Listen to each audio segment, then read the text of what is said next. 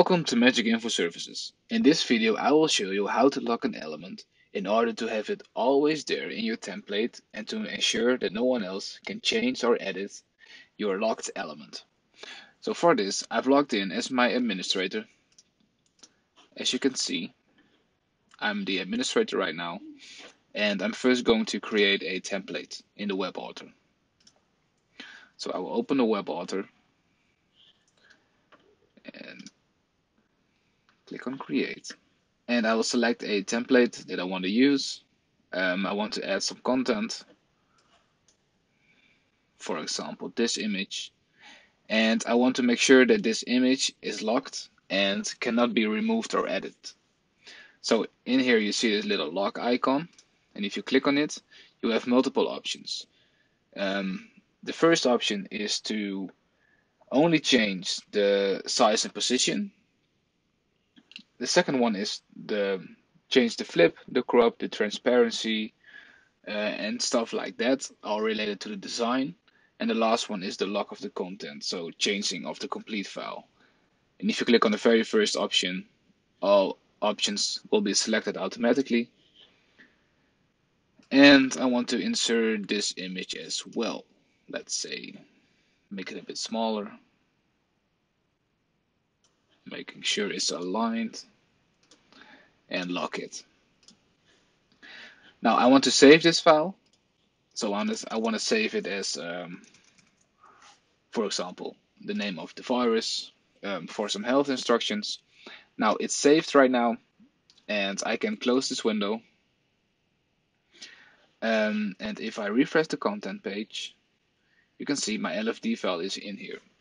Now, since I'm currently logged in as an administrator, the use of locking elements is for other users to not edit those elements and not being able to make major adjustments. So what I'm gonna do now is I'm gonna log out, and I'm gonna log in as a content user. So this is me logged in as a content user. As you can see on the left hand side, I have way limited settings compared to an admin. My specific role is a content uploader. So I can upload content and I can create a playlist.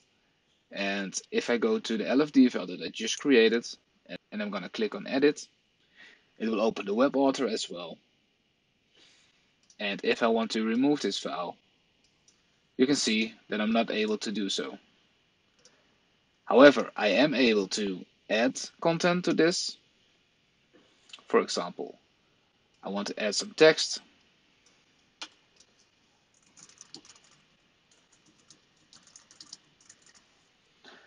So as you can see, this is all possible. Adding files is not a problem. However, you cannot edit or delete the files that are already there. So this is basically how to lock items. And just to be sure, if you do it as an admin, make sure there are other rules also signed to your business and to your account, and that those rules have the right access. Now, how do you see that? We're going to close the web author, and you have to log in as an admin again to see all the specific roles.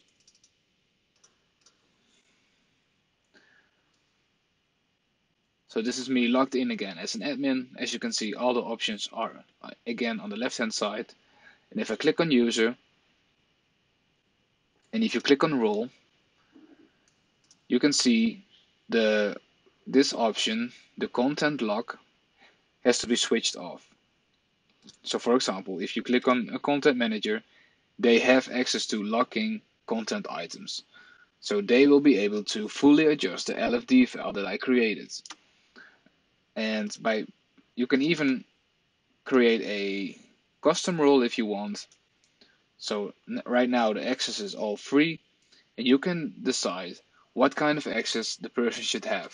And you can create an account for them as well with that specific rule. Now, more information about the rules can be seen in a different video, which I will link down below. And this is basically how to lock an item and how to provide users with the access on locking items and not being able to touch those items at all. Thanks for watching.